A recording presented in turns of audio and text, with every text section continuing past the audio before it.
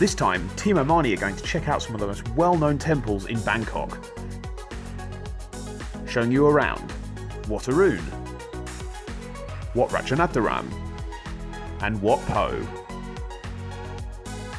Experience the serene tranquility and stillness, explore the temple grounds, and see some of the most beautiful architecture in all of Bangkok.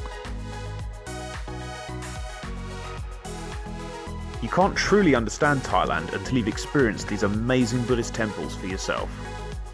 Your own personal Bangkok temple tour adventure starts now.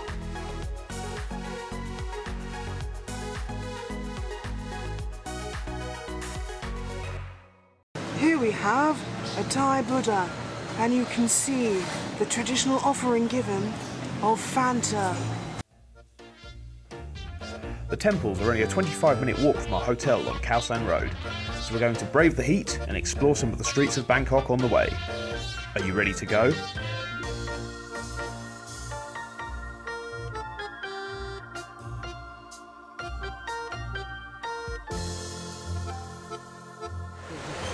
We're on our way to Wat Arun, but we found a Thai park gym, so we're going to have a look around and have some fun and get really hot and sweaty.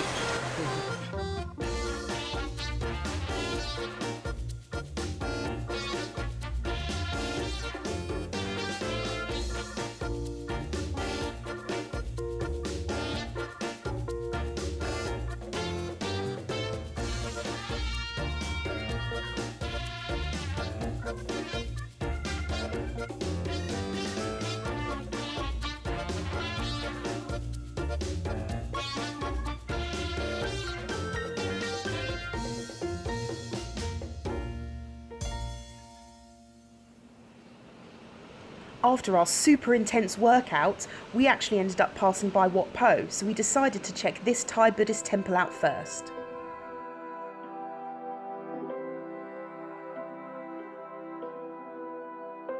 Wat Pho is one of the largest and oldest temples in Bangkok, existing even before Bangkok was established as the capital of Thailand.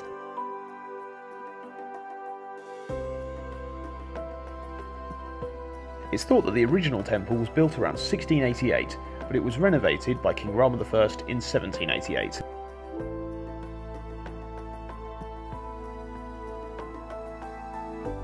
Wat Pho was the first public university in Thailand specialising in religion, science and literature. Students were taught through murals and sculptures which have been recognised by UNESCO in its Memory of the World programme.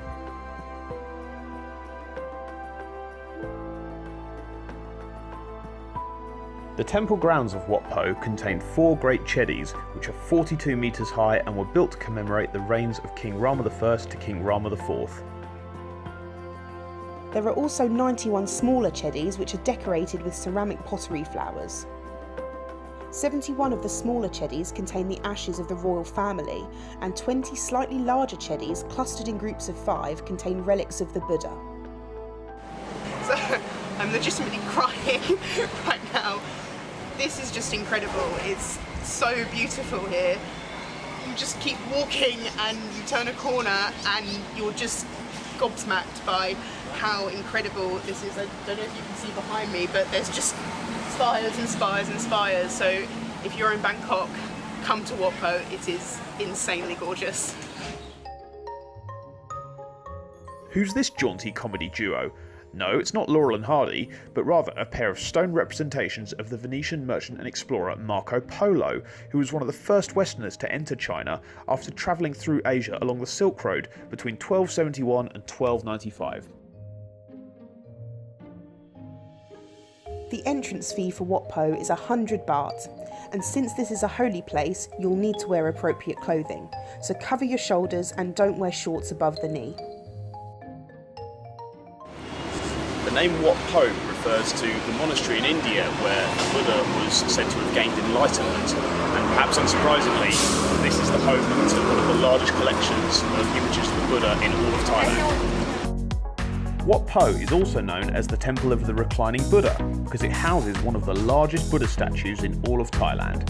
The reclining Buddha at Wat Pho is 15 metres tall, 46 metres long and covered in gold leaf. The statue was made to show the Buddha lying on his deathbed and became so iconic that it spawned many other reclining Buddha statues across the region. There are 108 bronze bowls lining the corridor, which represent the 108 auspicious characters of Buddha. If you're in need of some good fortune, you can purchase coins at the entrance to drop into these bowls.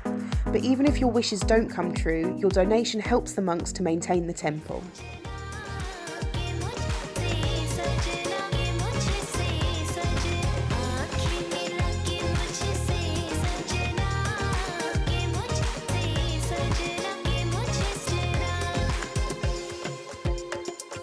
Wat Pho is pretty huge, so make sure you give yourself a couple of hours to explore it all.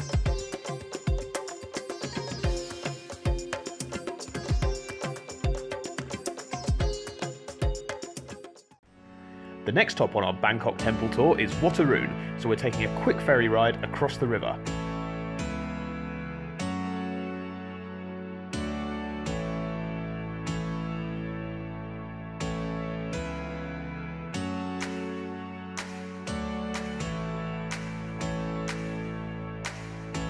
Hey guys, we are at Wat Arun, which is also known as the Temple of Dawn. It's just across the river from Wat Pho, and it's one of the most well-known tourist attractions in Bangkok.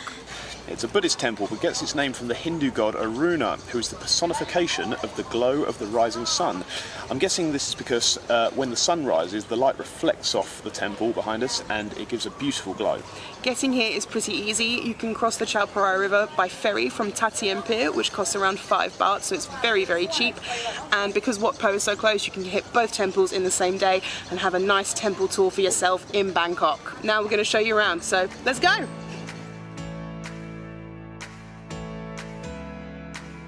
Demons stand guard over the temple. Everywhere you look, there are these beautiful, elaborate and often colourful buildings. There's lots of Buddha statues, as you might expect from a Buddhist temple.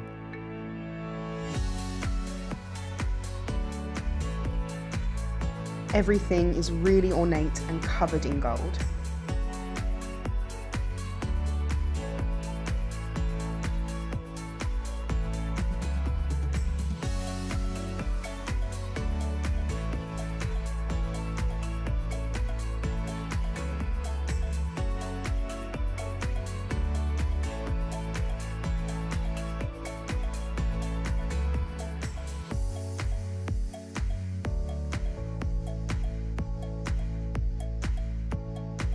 I give you this bracelet as a blessing in exchange for some money. Thank you very much. Got to pay for all this gold.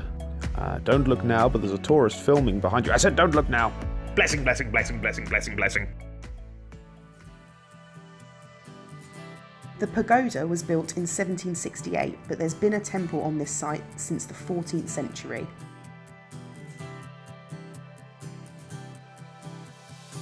The temple was located in the grounds of the royal palace during Thaksin's reign, before his successor, Rama I, woke up one day, decided he didn't really like the palace where it was, and moved it to the other side of the river.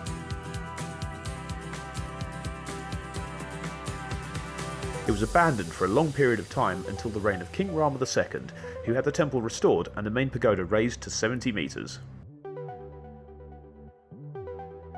The main pagoda is said to be an architectural representation of Mount Meru, which is the centre of the universe in Buddhist cosmology. It's decorated with ornate seashells, porcelain and shards of colourful glass.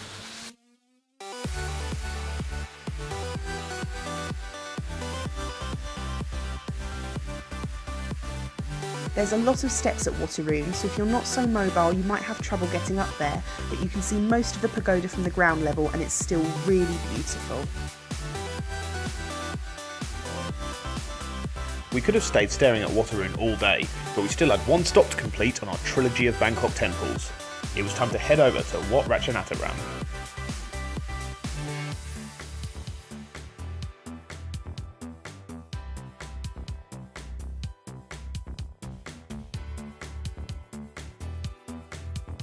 We sped through the crazy Bangkok streets, heading for Wat Ratchanatdaram at breakneck speed, and then sat in traffic for ages.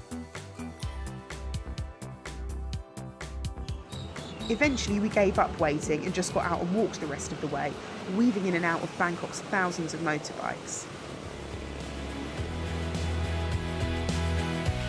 Wat Ratchanatdaram is the temple of the royal niece and is also known as Loha Prasat, which means Iron Castle or Iron Temple. Reaching 36 metres into the sky, Loha Prasat was built in 1846 at the request of King Rama III to honour his granddaughter, Princess and later Queen, Somanat Rattanawdi. The highest level holds a relic of Buddha, and the roof features 37 golden spires that signify the 37 steps to enlightenment. These are mindfulness of body, mindfulness of sensations, awareness of mind, meditation on the Dhamma, not to let unwholesome thought arise which not yet arisen, not to let unwholesome thought continue which has already arisen, to make a wholesome thought arise which not yet arisen, to make a wholesome thought continue which has already arisen, desire, energy, consciousness, investigation, faith, energy, mindfulness, concentration, wisdom, faith, energy, mindfulness, concentration, wisdom. Haven't we already had these? Right understanding, right thought, right speech, right action, right livelihood, right effort, right mindfulness, right concentration, mindfulness, investigation of mental phenomena, energy, joy, tranquility, concentration, equanimity. Enlightenment not guaranteed. Your results may vary. Please contact your local Buddhist practitioner. Again, you'll need to dress modestly for this holy place, so make sure your shoulders and knees are covered. Uncovered heads and toes are fine.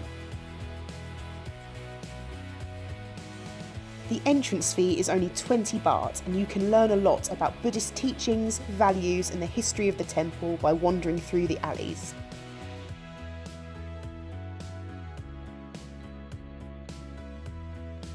Wat Ratchanatdaram was modelled after similar metal temples built in India and Sri Lanka more than 2,000 years ago, but it's the only one of its kind that still exists today. As you explore Wat Ratchanatdaram, you'll notice that each walkway has a beautiful symmetry, and there's a Buddha statue at every end. Inside the temple is so peaceful and tranquil, which is a huge contrast to the busy traffic of Bangkok outside. Once you've climbed Wat Ratchanatdaram's huge spiral staircase onto the temple roof, you'll be rewarded with a closer look at the spires. They're somehow even more impressive up close.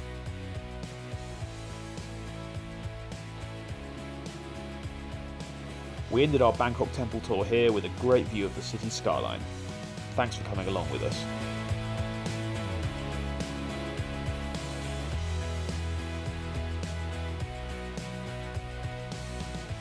If you like this video and want to see more of the world with us, make sure to hit subscribe. And if you want to find out the best places to visit, most delicious foods to eat and coolest things to do on your travels, click the link in the description to sign up to our mailing list on teamomani.com. And be sure to check out our other videos. Thanks for watching.